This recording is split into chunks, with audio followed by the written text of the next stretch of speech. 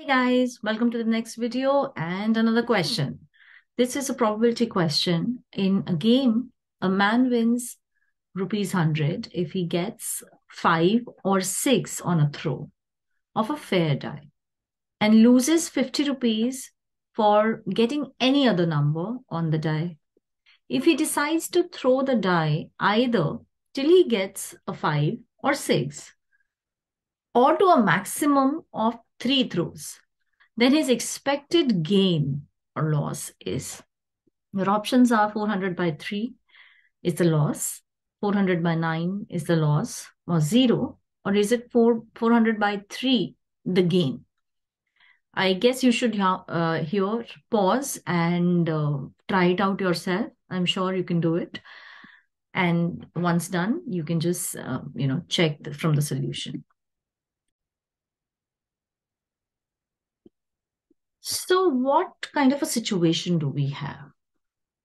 We need expected gain or loss. Okay, so we need to find expectation.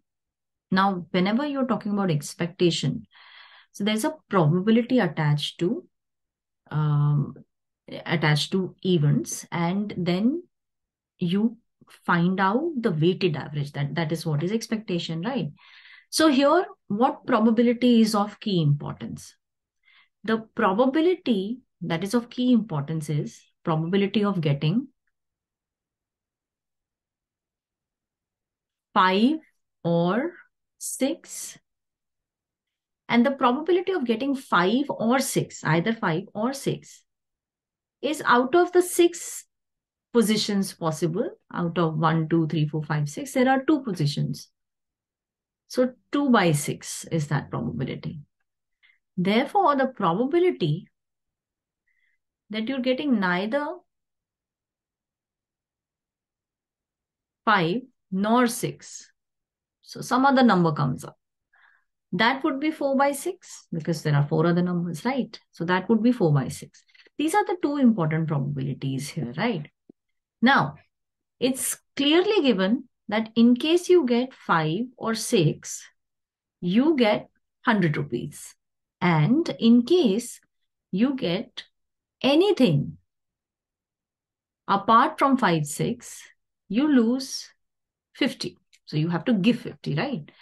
So what is the expected value and what is the scenario possible? Now, if you're lucky, it might so happen that you are getting either 5 or 6 on the first throw itself. And at the max, you can throw 3 times, okay? So on the first throw, you are getting either 5 or 6. Now, according to the question, if he decides to throw the die either till he gets 5 or 6 or to a maximum of 3 throws. So if you get on the very first throw, you get 5 or 6, you don't have to throw again, right? That's what is your decision. But it might so happen that you are neither getting 5 nor you're getting 6 at the first throw. So you try again and maybe you're lucky and you get either 5 or 6 on the second throw. Then you will not go to the third throw, right? Now it can also happen. I'm just making cases right now, okay? So I don't really have to write plus right now. It's case 1, case 2, case 3. Case 3 could be that maybe, you're getting neither 5 nor 6 in the first throw, neither 5 nor 6 in the second throw, but because you did not get 5, 6, so you will not stop. So you have another trial. You get either 5 or 6 in the third throw, right? That is a possibility. But there is another case possible. It is a possibility that you do not get 5 or 6 in any of the 3 throws. So neither in the first one, nor in the second throw, and not even in your third throw. That's possible, but you will stop after that because that's the maximum we can go. It's given in the problem that at the maximum you're throwing 3 times. Okay, the dice is being thrown 3 times. Now we want expected value, expected gain loss. So gain or loss, let's look at these cases and figure out what will be my gain or loss in each of the cases. So the first case is that I'm getting either 5 or 6 on the first throw itself. So I will get 100 rupees. I will get 100 rupees. Okay. So I will get 100 rupees with a probability attached to getting either 5 or 6. Okay. In case 2, I am not getting 5 or 6 in the first throw. So I will be paying 50 rupees. But then in the second throw, I get 100 rupees. So in net, as a net, if we see, I'm going to give 50, but then get 100. Okay. So that's what will happen in the second case. In the third case, where you are not getting 5 or 6 in the first throw, so you give 50 rupees. You're not getting 5 or 6 in the second throw, so you're giving 50. But then you are getting 5 or 6 in the third throw, hence you get 100 rupees. Okay. So that's your net gain or loss, whatever. The net is minus 50 plus 100 in this case. In the fourth case, you are not getting 5 or 6 in any of the 3.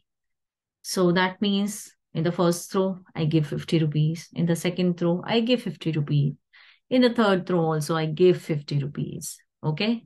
So this is your net gain or loss in the 4 cases that we have created. Now, each of these cases have a probability attached to it, right? The probability of getting either 5 or 6 is 2 by 6, right?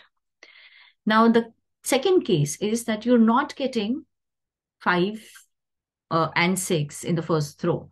That happens with probability 4 by 6. And then in the second throw, you are getting either 5 or 6 with the probability 2 by 6. Third case is that you do not get 5 or 6 2 times, but then you get the third time, you get either 5 or 6. So the probability attached will be 4 by 6 to the power 2 into 2 by 6. And then the last case, you are not getting 5 or 6, 5 and 6 in any of the 3 throws. So that comes with probability 4 by 6 to the power 3. Your expected value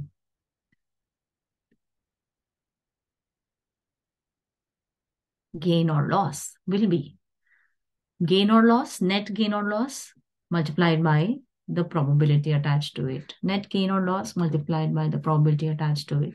Net gain or loss multiplied by the probability attached to it. And similarly here. So it's going to be 100 into 2 by 6 plus 50 into 4 by 6 into 2 by 6 plus, if you observe, what you will get here is 0, minus 100 plus 100 into 4 by 6 square into 2 by 6 plus the last case is minus 150 into 4 by 6 cube. It needs a bit of calculation now. So what we can do is we can take 2 by 6 as 1 by 3. So this is 100 by 3 plus, again, this is 2 by 3. This is 1 by 3. So you will get 100 upon 3 into 3, 9 plus 0 plus minus 150 multiplied by 2 cube is 8 and 3 cube in the denominator. So that's 27.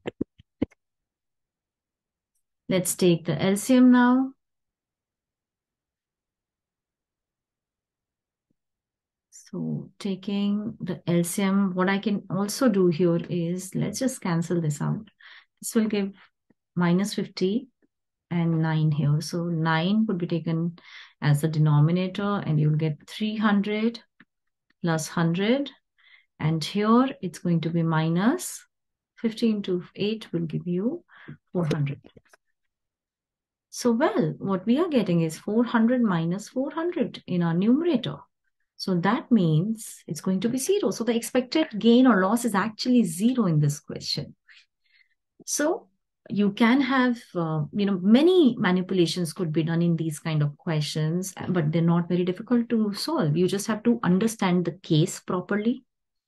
What is the expected value that you have to find out? What is that variable, like gain loss was the variable here for which we had to find the expected value.